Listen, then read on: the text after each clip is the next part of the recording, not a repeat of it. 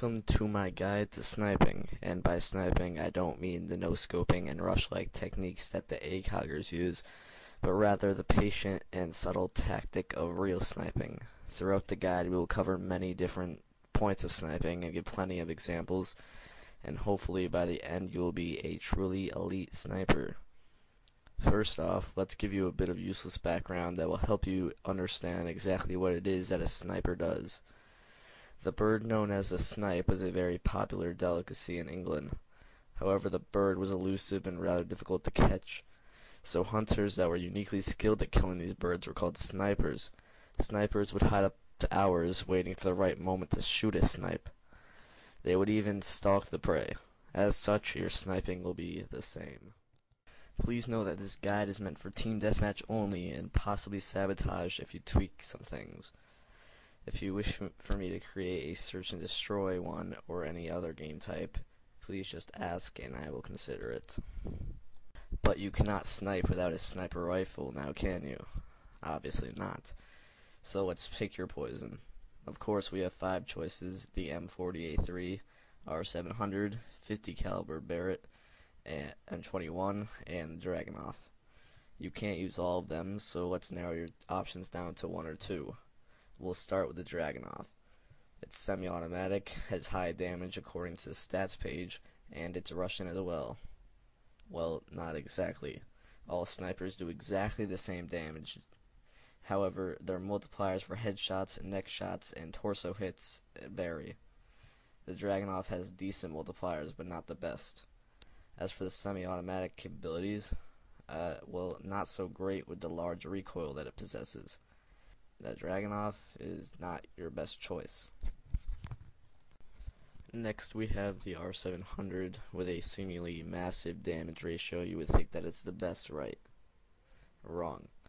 With absurd recoil, 4 bullets in a clip, bolt action, terrible accuracy, etc., etc., it is just not a nice weapon to use. And don't forget that all snipers do the same damage. That brings us to the M21, my personal third choice of the bunch. Semi-automatic with very little recoil and a pretty nice sound to it.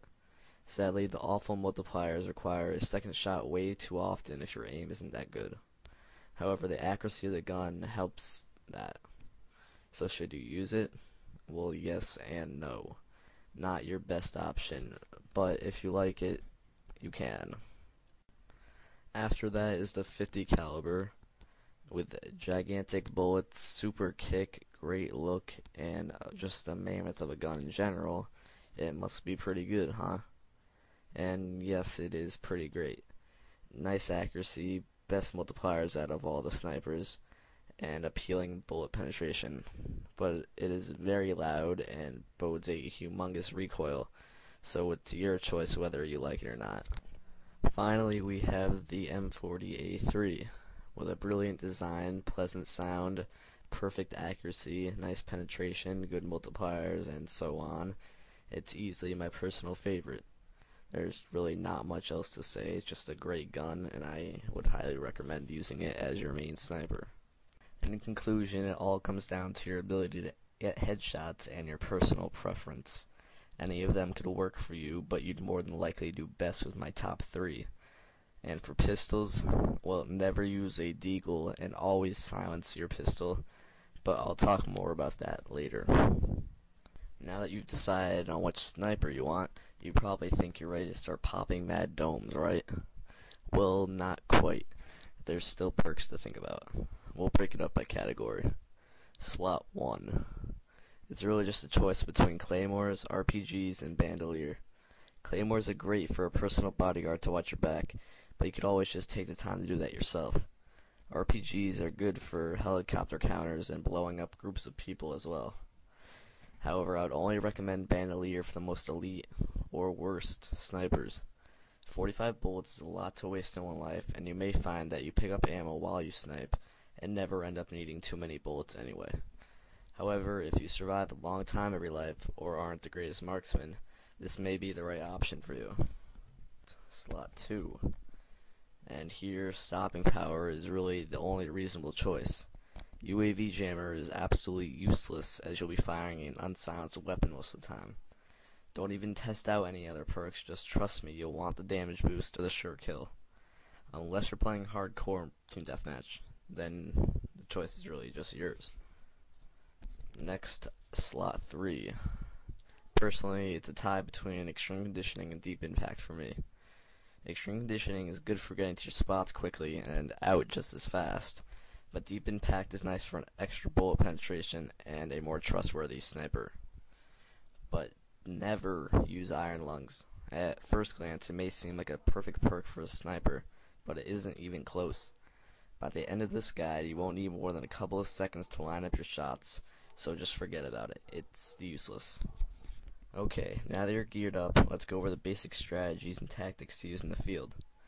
Number 1, make use of your ghillie. You'd be surprised how well you can blend in at certain places, and how easily some people will miss you in awful places.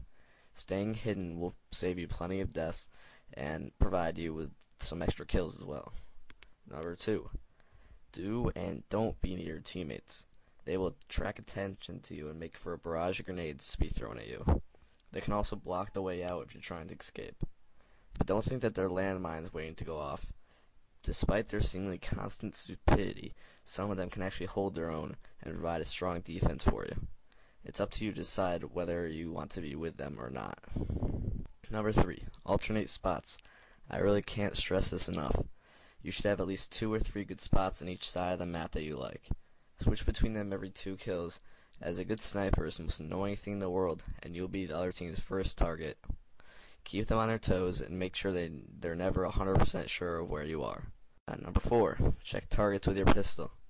If you see a spot in the grass or a strange shadow on the wall, always shoot at it first with a silenced pistol. It'll tell you if it's an enemy or not and save you firing a shot and alerting the other team. Number 5, communicate with those idiots that you call teammates. Let them know where enemies are that you can't really hit, especially if you're playing with friends who will listen to you. Number 6, never take a shot that you can't hit. The old saying, know when to hold 'em and know when to fold 'em, applies to both poker and sniping. Only fire when you're positive that you'll hit the target. Be very, very picky about it. You don't want to waste a bullet and give away your position. Number 7, never move while aiming and firing. Even the slightest tiptoe can set your shot off target. Remember to stay still at all times. And those are the basic rules to follow in the field. And you better follow them. Trust me.